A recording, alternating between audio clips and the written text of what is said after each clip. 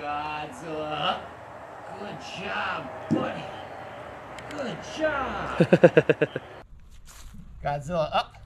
Godzilla up. There you go, buddy. There you go. Godzilla up. Did he even swallow that? He barely even changed with that.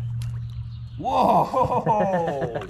So when you were training him to do this, how did you get him to train him to know up? What are the steps you took? Well, we would tap him.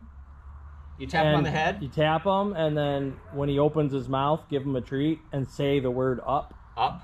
And then if you do it enough times, then you can just say up without tapping him, and it just it's an instinct. Yeah. Because it's paired. Yeah. So he'll just start going to the verbal cue. Yep.